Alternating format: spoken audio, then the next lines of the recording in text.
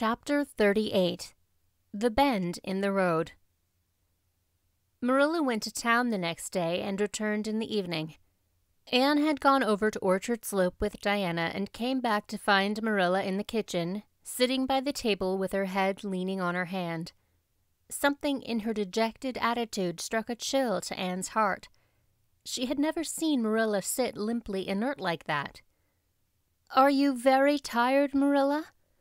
"Yes, no, I don't know," said Marilla wearily, looking up.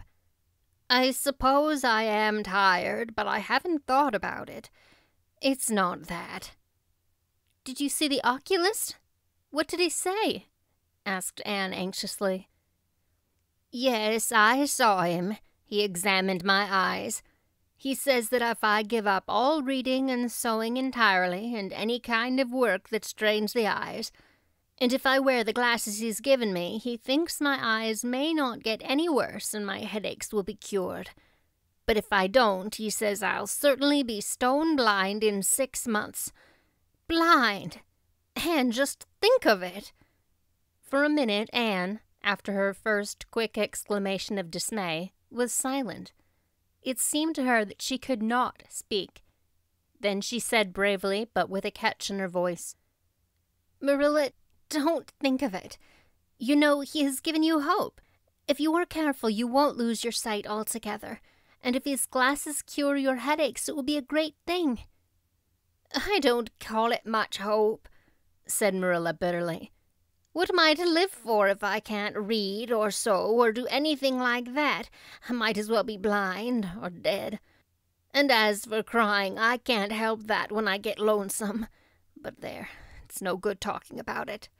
If you'll get me a cup of tea, I'll be thankful. I'm about done out. Don't say anything about this to anyone for a spell yet, anyway. I can't bear that folks should come here to question and sympathize and talk about it." When Marilla had eaten lunch, Anne persuaded her to go to bed. Then Anne went herself to the east gable and sat by her window in the darkness, alone with her tears and her heaviness of heart. How sadly things had changed since she had sat there the night after coming home. Then she had been full of hope and joy, and the future had looked rosy with promise. Anne felt as if she had lived years since then. But before she went to bed, there was a smile on her lips and peace in her heart. She had looked her duty courageously in the face and found it a friend, as duty ever is when we meet it frankly.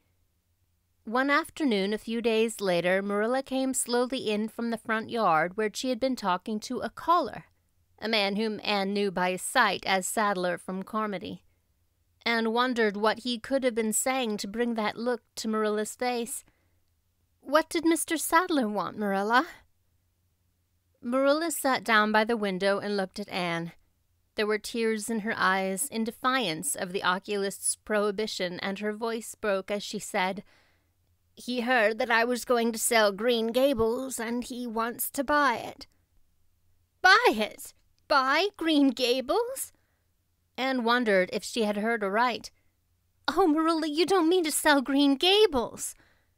"Anne, I don't know what else is to be done. I've thought it all over. If my eyes were strong, I could stay here and make out to look after things and manage with a good hired man, but as it is, I can't. I may lose my sight altogether, and anyway, I'll not be fit to run things. Oh, I never thought I'd live to see the day when I'd have to sell my home. But things would only go behind worse and worse all the time till nobody would want to buy it. Every cent of our money went in that bank, and there's some notes Matthew gave last fall to pay. Mrs. Lynde advises me to sell the farm and board somewhere. With her, I suppose. It won't bring much. It's small, and the buildings are old. But it will be enough for me to live on, I reckon. I'm thankful you're provided for with that scholarship, Anne. I'm sorry you won't have a home to come to in your vacations, that's all. But I suppose you'll manage somehow." Marilla broke down and wept bitterly. "You mustn't sell Green Gables," said Anne resolutely. "Oh, Anne, I wish I didn't have to. But you can see for yourself I can't stay here alone. I'd go crazy with trouble and loneliness, and my sight would go. I know it would. You won't have to stay here alone, Marilla. I'll be with you. I'm not going to Redmond. Not going to Redmond? Marilla lifted her worn face from her hands and looked at Anne. Why, what do you mean? Just what I say. I'm not going to take the scholarship. I decided so the night after you came home from town. You surely don't think I could leave you alone in your trouble, Marilla, after all you've done for me. I've been thinking and planning. Let me tell you my plans. Mr. Barry wants to rent the farm for next year, so you won't have any bother over that. And I'm going to teach. I've applied for the school here, but I don't expect to get it, for I understand the trustees have promised it to Gilbert Blythe. But I can have Carmody School. Mr. Blair told me so last night at the store. Of course, that won't be quite as nice or convenient as if I had the Avonlea School, but I can board home and drive myself over to Carmody and back, in the warm weather at least. And even in winter I can come home Fridays. We'll keep a horse for that. Oh, I have it all planned out, Marilla, and I'll read to you and keep you cheered up. You shan't be dull or lonesome, and we'll be real cozy and happy here together, you and I. Marilla had listened like a woman in a dream. Oh, Anne, I could get on real well if you were here, I know. But I can't let you sacrifice yourself so for me. It would be terrible. Nonsense, Anne laughed merrily. There's no sacrifice. Nothing could be worse than giving up Green Gables. Nothing could hurt me more. We must keep the dear old place. My mind is quite made up, Marilla. I'm not going to Redmond, and I am going to stay here and teach. Don't you worry about me a bit. But your ambitions, and I'm just as ambitious as ever, only I've changed the object of my ambitions. I'm going to be a good teacher, and I'm going to save your eyesight. Besides, I mean to study at home here and take a little college course all by myself. Oh, I've dozens of plans, Marilla. I've been thinking them out for a week. I shall give life here my best, and I believe it will give its best to me in return. When I left Queen's, my future seemed to stretch out before me like a straight road. I thought I could see along it for many a milestone. Now there is a bend in it. I don't know what lies around the bend, but I'm going to believe that the best does. It has a fascination of its own, that bend, Marilla. I wonder how the road beyond it goes, what there is of green glory and soft checkered light and shadows, what new landscapes, what new beauties, what curves and hills and valleys further on. I don't feel as if I ought to let you give it up, said Marilla, referring to the scholarship. But you can't prevent me. I'm 16 and a half, obstinate as a mule, as Mrs. Lynde once told me, laughed Anne. Oh, Marilla, don't you go pitying me. I don't like to be pitied, and there is no need for it. I'm heart glad over the very thought of staying at dear Green Gables. Nobody could love it as you and I do, so we must keep it. You blessed girl, said Marilla, yielding. I feel as if you've given me new life. I guess I ought to stick out and make you go to college, but I know I can't, so I ain't going to try. I'll make it up to you, though, Anne. When it became noised abroad in Avonlea that Anne Shirley had given up the idea of going to college and intended to stay home and teach, there was a good deal of discussion over it. Most of the good folks, not knowing about Marilla's eyes, thought she was foolish. Mrs. Allan did not. She told Anne so in approving words that brought tears of pleasure to the girl's eyes. Neither did good Mrs. Lynde. She came up one evening and found Anne and Marilla sitting at the front door in the warm, scented summer dusk. They liked to sit there when the twilight came down and the white moths flew about in the garden and the odor of mint filled the dewy air. Mrs. Rachel deposited her substantial person upon the stone bench by the door, behind which grew a row of tall pink and yellow hollyhocks, with a long breath of mingled weariness and relief. I declare I'm getting glad to sit down. I've been on my feet all day, and 200 pounds is a good bit for 2 feet to carry around. It's a great blessing not to be fat, Marilla. I hope you appreciate it. Well, Anne, I hear you've given up your notion of going to college. I was real glad to hear it. You've got as much education now as a woman can be comfortable with. I don't believe in girls going to college with the men and cramming their heads full of Latin and Greek and all that nonsense. But I'm going to study Latin and Greek just the same, Mrs. Lynde, said Anne, laughing. I'm going to take my arts course right here at Green Gables and study everything that I would at college. Mrs. Lynde lifted her hands in holy horror. Anne, surely you'll kill yourself. Not a bit of it. I shall thrive on it. Oh, I'm not going to overdo things. As Josiah Allen's wife says, I shall be medjum. But I'll have lots of spare time in the long winter evenings, and I've no vocation for fancy work. I'm going to teach over at Carmody, you know. I don't know it. I guess you're going to teach right here in Avonlea. The trustees have decided to give you the school. Mrs. Lynde! Cried Anne, springing to her feet in her surprise. Why, I thought they had promised it to Gilbert Blythe. So they did, but as soon as Gilbert heard that you had applied for it, he went to them. They had a business meeting at the school last night, you know, and told them that he withdrew his application and suggested that they accept yours. He said he was going to teach at White Sands. Of course, he knew how much you wanted to stay with Marilla, and I must say I think it was real kind and thoughtful of him, that's what. Real self-sacrificing, too, for he'll have his board to pay at White Sands, and everybody knows he's got to earn his own way through college. So the trustees decided to take you. I was tickled to death when Thomas came home and told me. I don't feel that I ought to take it, murmured Anne. I mean, I don't think I ought to let Gilbert make such a sacrifice for me. I guess you can't prevent him now. He signed papers with the White Sands trustees, so it wouldn't do him any good now if you were to refuse.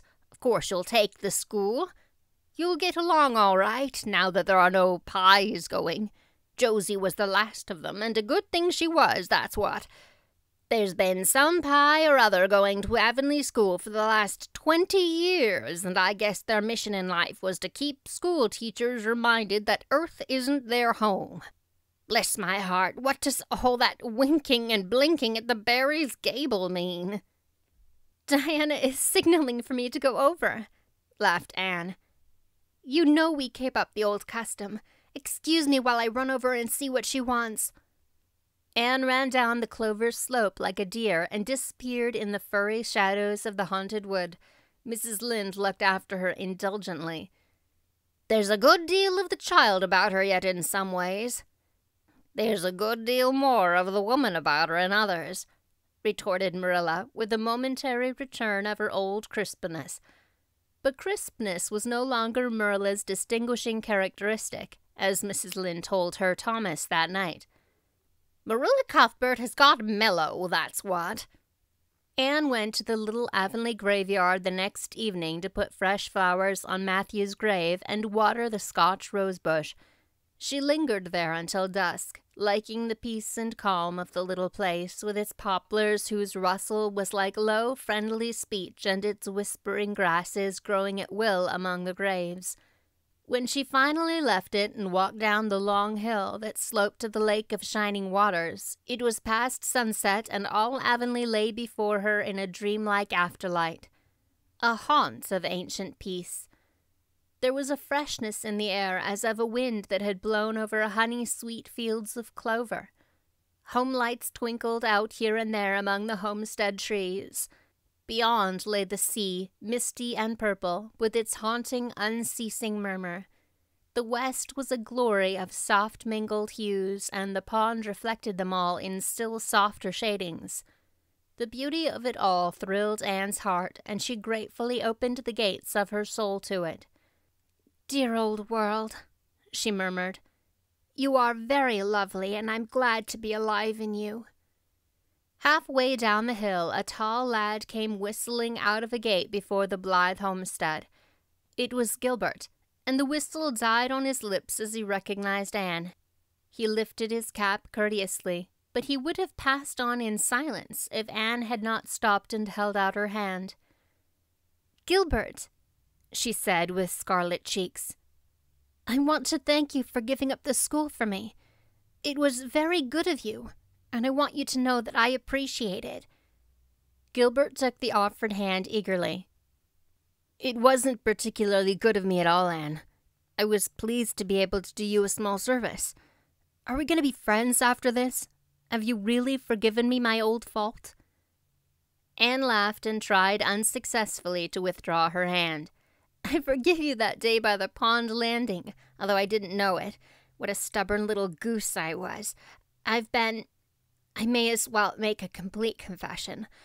I've been sorry ever since." "We are going to be the best of friends," said Gilbert jubilantly. "We were born to be good friends, Anne. You've thwarted destiny enough.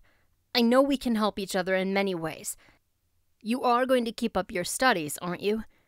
So am I. Come, I'm going to walk home with you." Marilla looked curiously at Anne when the latter entered the kitchen. "Who was that came up the lane with you, Anne?" "Gilbert Blythe," answered Anne, vexed to find herself blushing.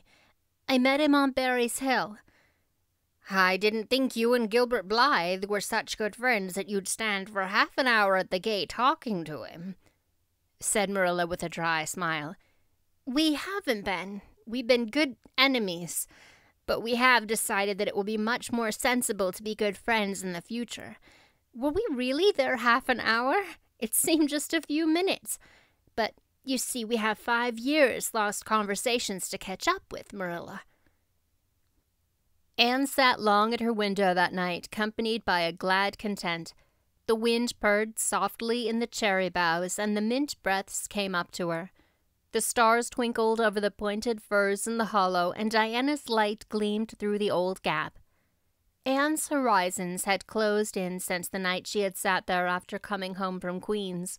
But if the path set before her feet was to be narrow, she knew that flowers of quiet happiness would bloom along it. The joy of sincere work and worthy aspiration and congenial friendship were to be hers. Nothing could rob her of her birthright of fancy or her ideal world of dreams. And there was always the bend in the road. "God's in his heaven. All is right with the world," whispered Anne softly. The end. I hope you've enjoyed this recording of Anne of Green Gables. It was recorded by yours truly, ChristyAnn, without an E.